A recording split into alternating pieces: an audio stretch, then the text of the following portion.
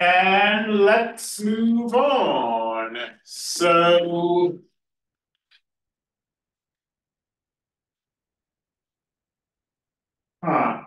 it looks like here we are, have the pen after all. So from today and probably Wednesday, we're going to be talking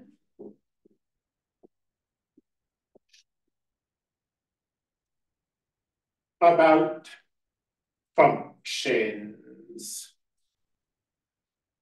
So a function is a rule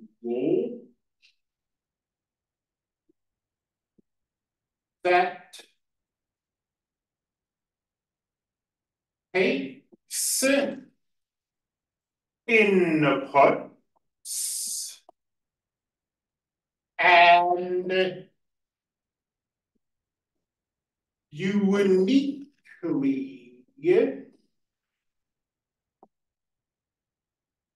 the only one L in uniquely assigns them to outputs, which is very fancy sounding, but I think the idea behind this is pretty straightforward. So somebody gave me a number, a whole number, not too big. Let's say when our input is 5, our output is 10. Someone gave me another number. 7. Let's say when our input is 7, our output is 14. Someone gave me a third number. 3. Let's say when our input is 3, our output is 6. Can you guess if our input is 8, what our output is? 16. So what we have here is we have a rule, which is that the number we give, the input, let's try that again, the input gets doubled.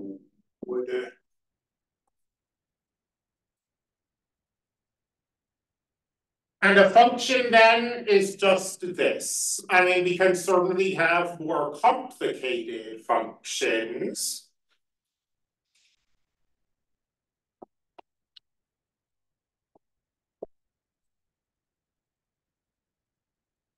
Let's look at a variation on a theme here. Somebody gave me an input.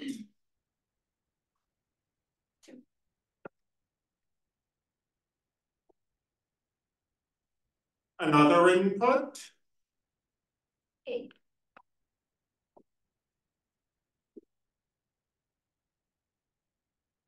A third. 4. I promise there are no wrong inputs.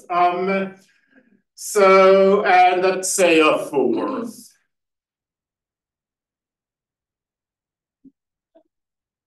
9.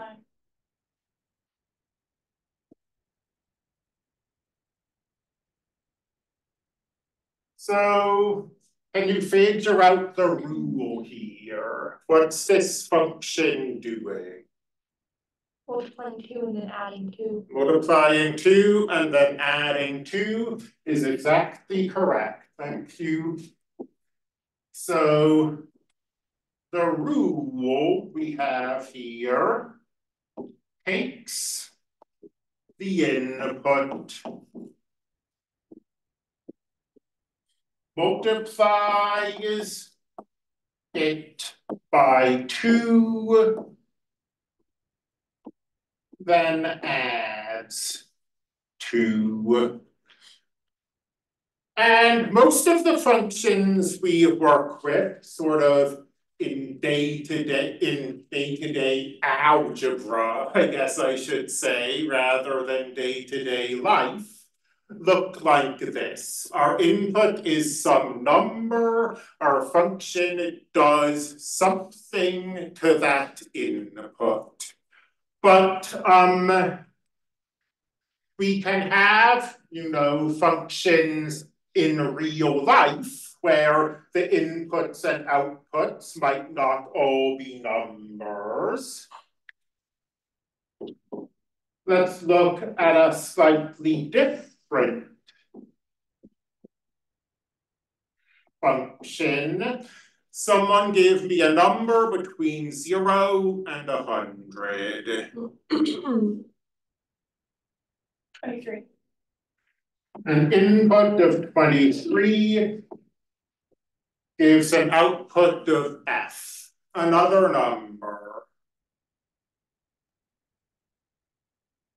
1. An input of 1 also gives an output of f, another number. 7. A more optimistic number. 96.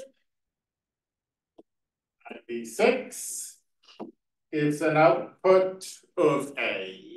So what's this function doing?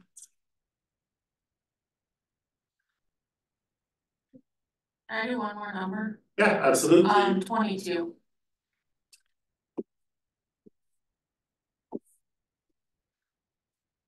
Yeah, maybe. Is it like a grading system? It's a grading system. A percentage grade number goes in, but when I enter grades into the grade book, into our grading system, I can't give it a number, I have to give it a letter. So we need a function that takes as its input the percentage that the student got, and gives as its output the number that I'll actually feed to my CSC. Similarly, it's easy to think of all sorts of functions in day-to-day life. If you go to a restaurant,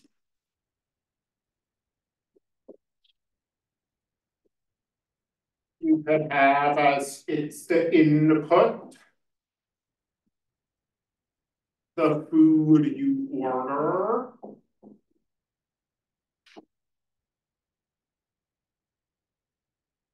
And you can have as the output a cost, for example.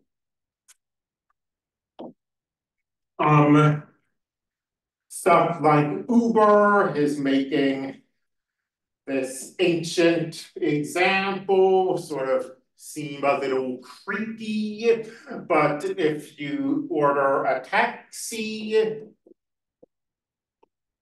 you can have as your input the number of miles the taxi is going to take you, and you can have as your output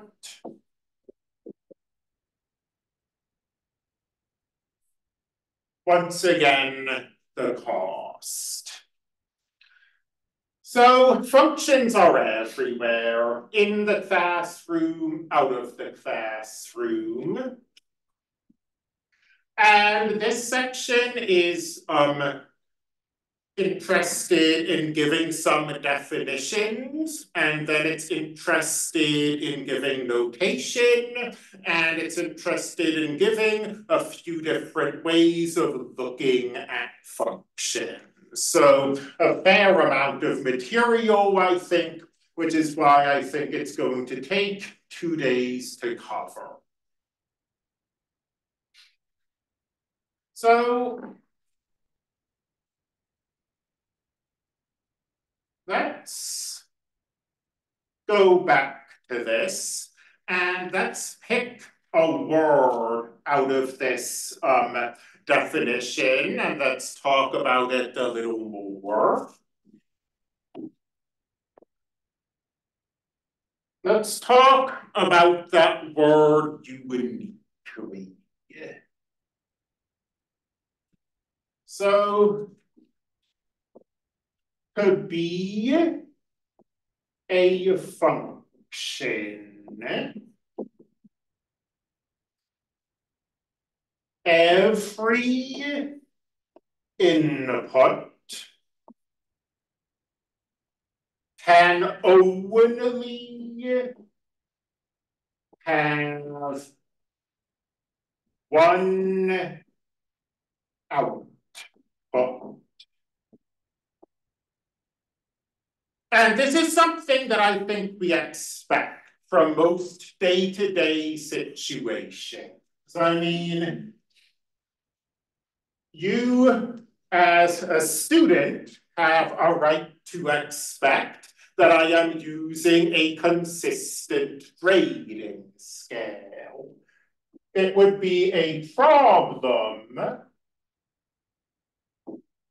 if an 85% could either be a B or a C, depending on my mood, for example.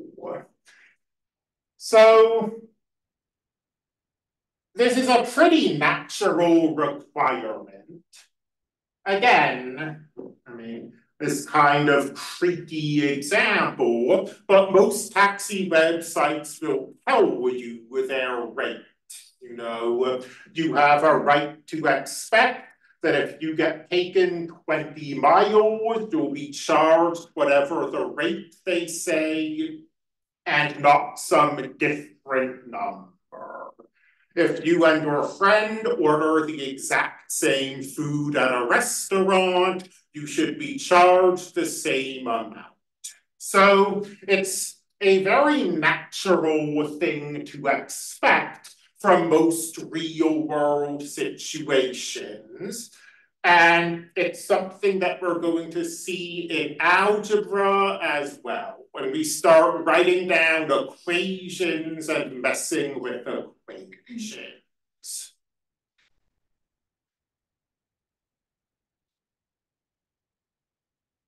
This does have a few kind of interesting implications in the math side of things. For example, let's define a function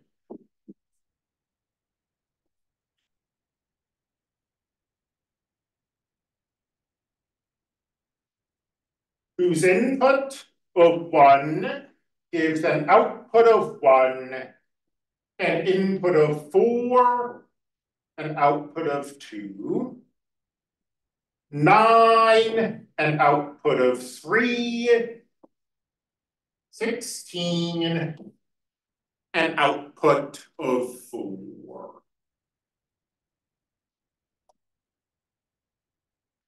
So this function is, well, what's this function doing?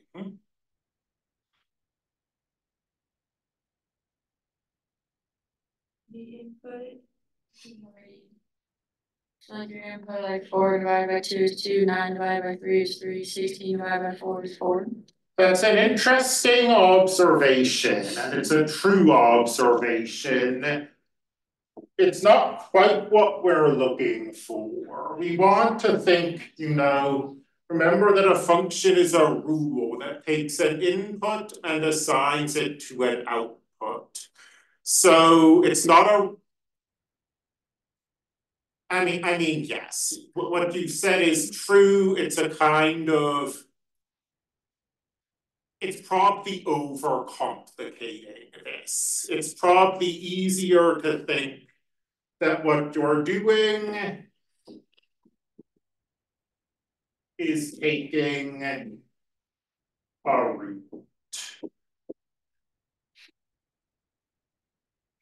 the output is the square root of the input. So this is just my experience with square roots, but when a square root first sort of gets presented to students, it's presented as, you know, the square root of a number is the positive of a number. I'm going to, let's give this number a name. The square root of a number b is a positive number,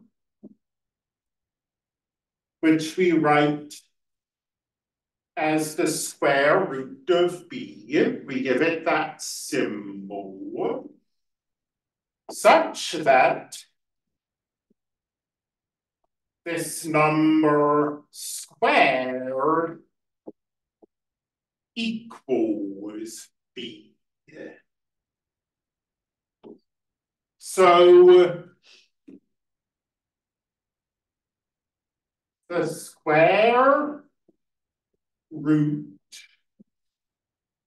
of 9 is 3 because 3 squared equals 9, and also because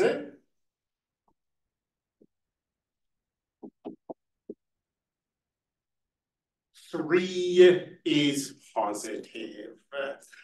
We need both those things. We need this positivity condition.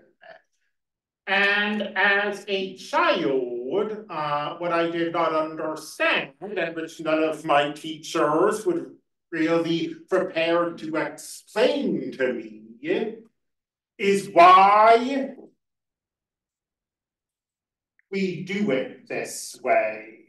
What's wrong with just saying that the square root of 9 is both 3 and negative 3? Why do we insist on this positivity? And the answer is because if we let the square root of 9 both be 3 and negative 3, this rule we have is no longer a function. The input 9 has 2 different outputs.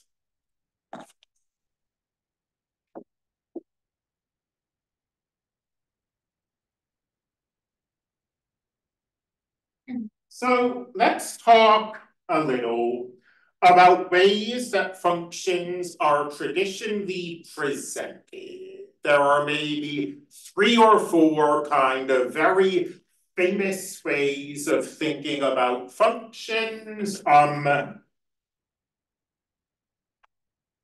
Actually, before I do that, let's finish with the definitions. So, a function takes inputs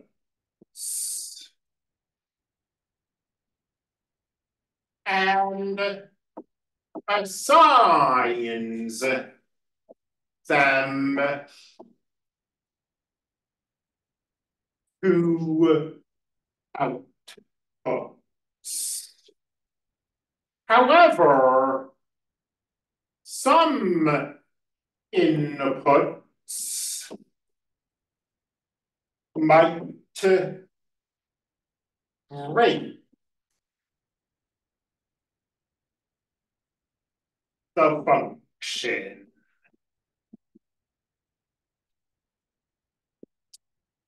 So let's go back to this frame, and let's give as an input -4. So the output should be the square root of -4. And maybe some of you have stumbled across the imaginary or complex numbers, but we're going to say that the square root of -4 is not defined. Any number times itself is positive, so we can only take the square root of positive numbers.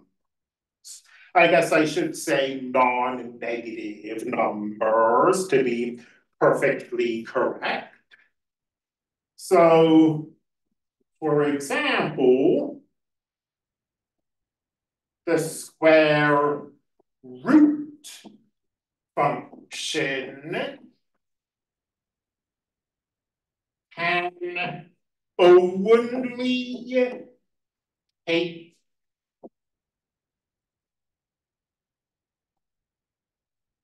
positive inputs. Again, I guess I really should say non-negative because the square root of 0 is 0. But, you know, we can't take the square root of a negative number. So most of the functions we look at, you know, in math classes have inputs and outputs that are numbers. So in any event, the domain of a function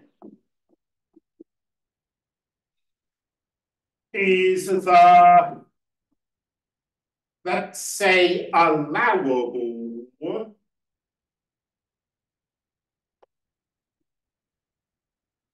inputs.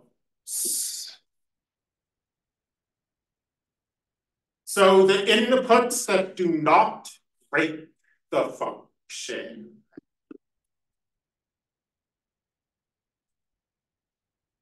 So for example, the domain of the square root function is the non-negative numbers.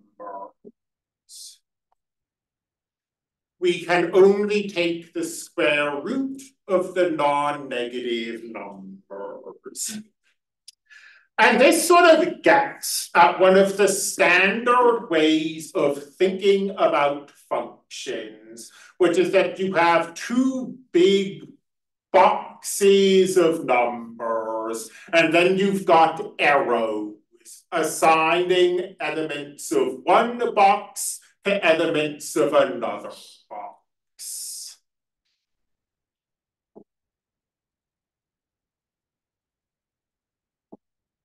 So we've got two boxes and they're full of numbers. And 1 is being sent to 1, and 9 is being sent to 3, and 4 is being sent to 2, and, you know, 5 is being sent to something. Let me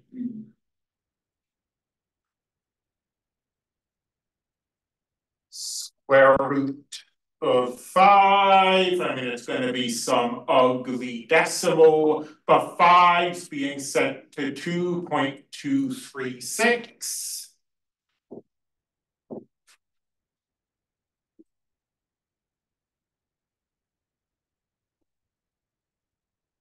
So this is a representation, once again,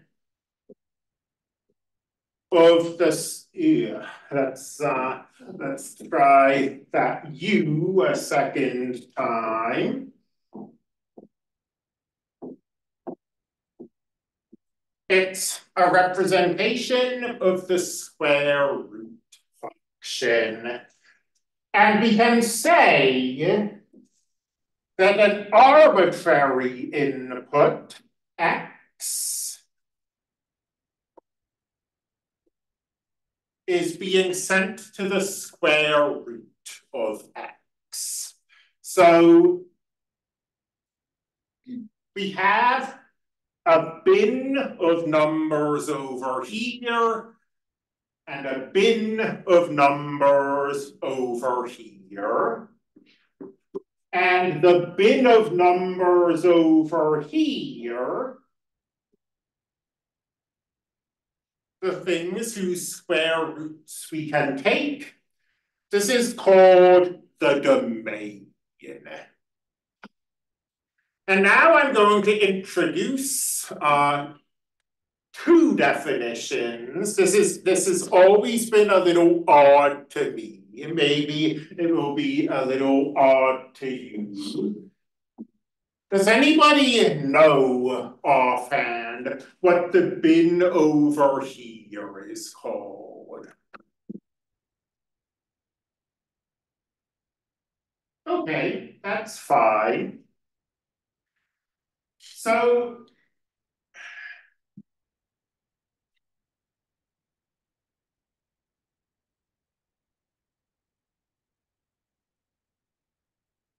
the bin over here, we're going to call the codomain.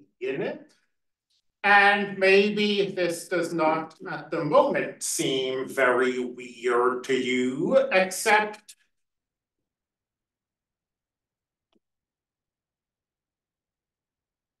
that the codomain,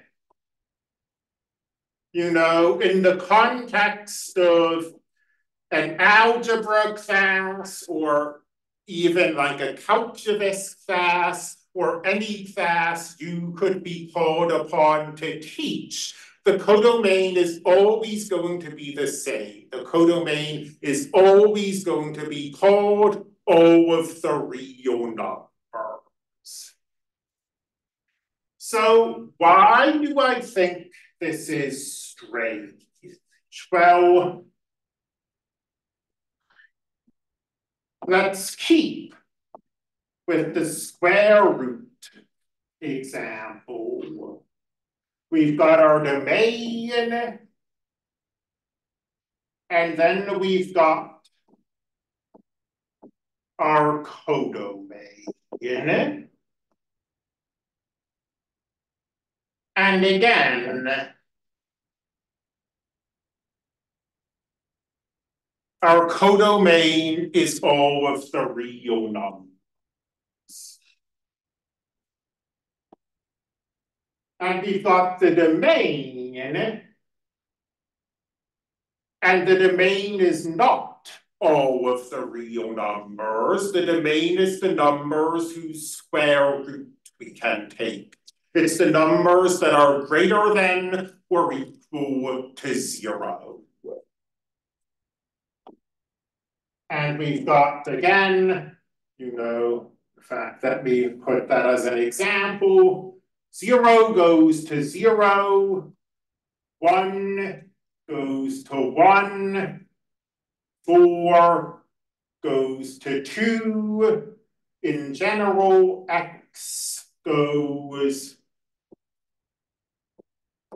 to the square root of x.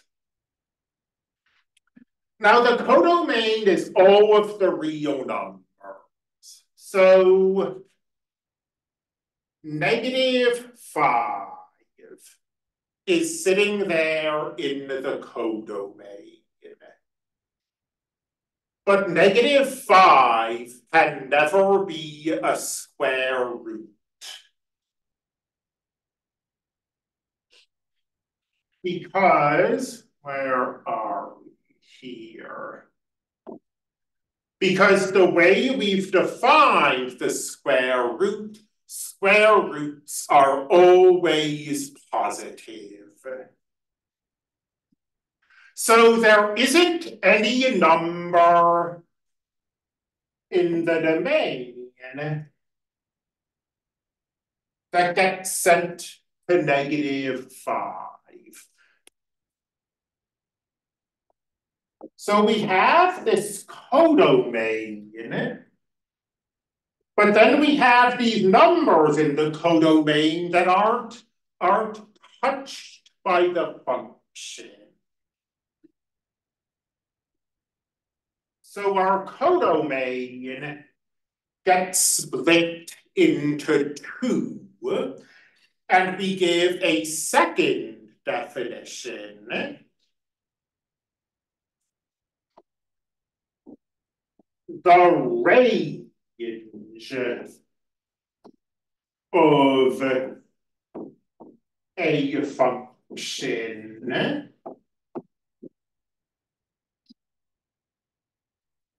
is that's right, the set of numbers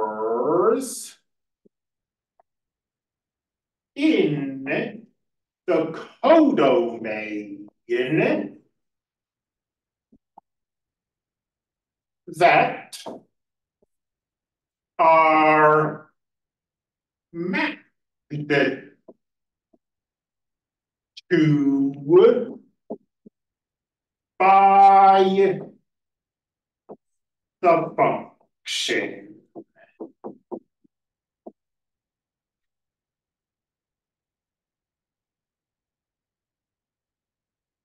So here, 2 is in the range because 4 is set to 2. But -5 is not in the range because nothing is sent to -5. And I'm not totally certain sort of what the history of this is. I mean, it seems like what you could do is to say, okay, we have all the real numbers here, and we have all the real numbers here. And this function is only defined for some real numbers here. And only some of the real numbers here are outputs. So we can have the codomain and the range.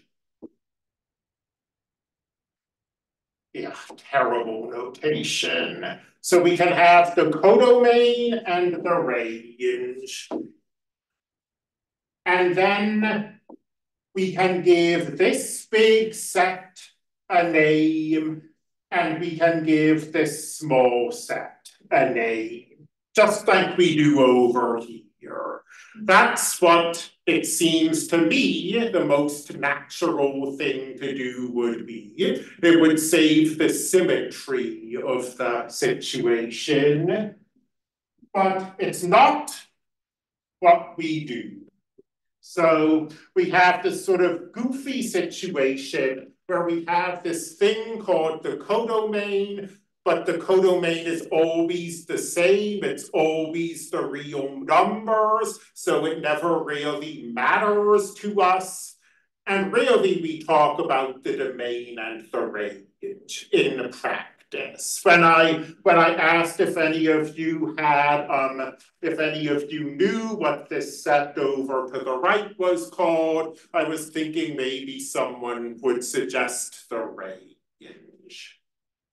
So in practice, the domain is the inputs and the range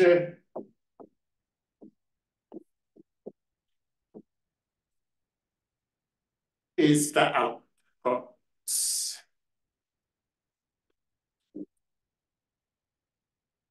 Any questions on this material so far? Then we should introduce some kind of notation because we want to be able to talk about functions compactly. You know, if we have a rule that doubles a number and then adds 2 to it, we don't want to have to write out the doubling and then adding to a function. So we want compact notation.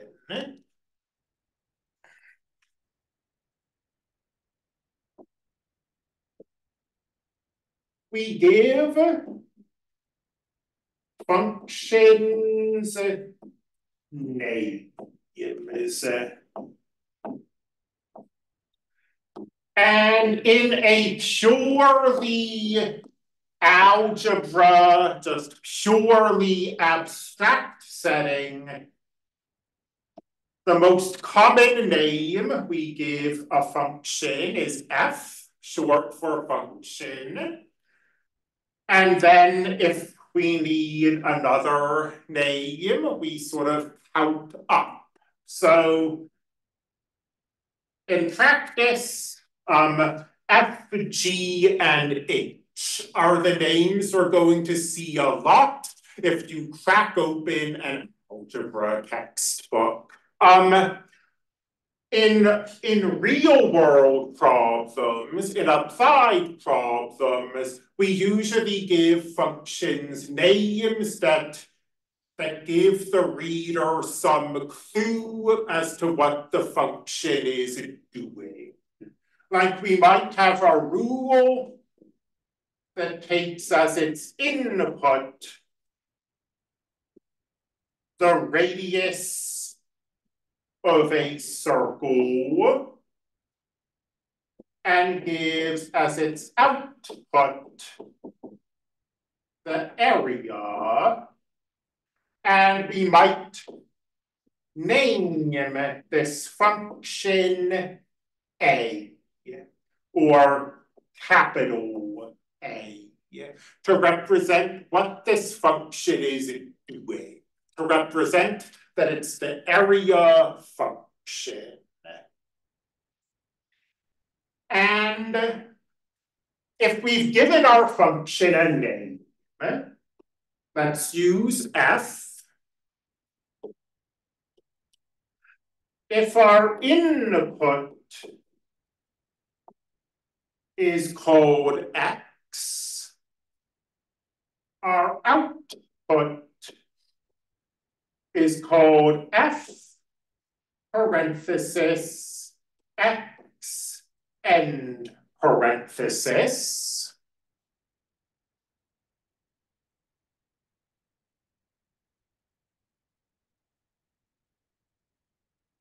And when you're reading that out loud, you read it f of x.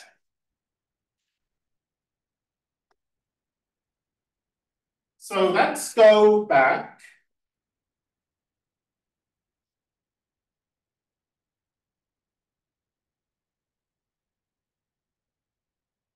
to to the square root. And when our input, let's say our input for the square root function is 4. So our output is 2. The square root of 4 equals 2. Another way of writing this is that f of 4 equals 2.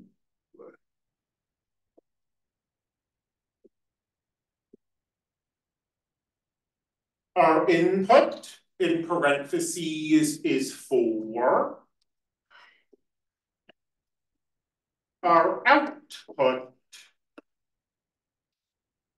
is 2.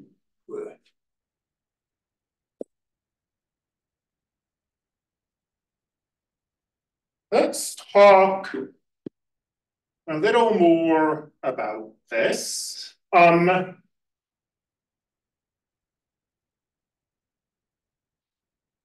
So keeping with the square root, well, as I say, this is going to take more than today to talk about. We are going to look at examples that aren't the square root, but keeping with the square root for now, if our input is some number x, our output is the square root of x.